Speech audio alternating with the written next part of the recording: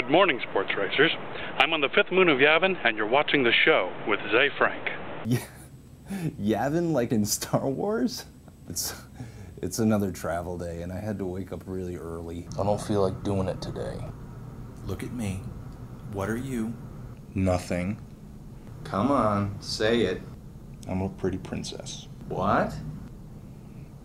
I'm a pretty princess. I'm a pretty princess. Pretty Princess Cape and Rose, macho men not included. Pretty princess. I have to check out today. Some people get confused on what the proper etiquette is when you check out of a hotel room. Try to be considerate of the guests that are going to occupy the room after you. For example, I touched this brand new roll of toilet paper. To be considerate, I wrote "I touched this" on the inside of each sheet that I touched. Don't skimp, put it back just the way you found it. Hotel corners. Remember, a decorator took time to decorate the room. It can be nice to leave evidence that you paused for a second to admire the artwork. If you find something out of place, feel free to respect the designer's original intentions. Some inconsiderate guest probably moved these toilet gnomes.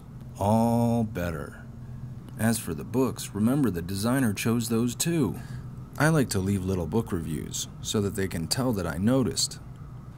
Sometimes I leave criticism too, but if you do, make sure that whatever you're criticizing isn't your fault. If you can, try and find little ways to give something back and to show that you understand the aesthetic of the hotel. If you do, try and be a little bit creative. Sure, money's okay, but putting a little extra effort in can really make someone's day. You should always leave a gratuity, and make sure that it's proportionate to the length of your stay.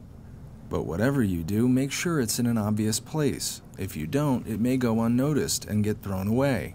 Blah, blah, blah, blah, blah.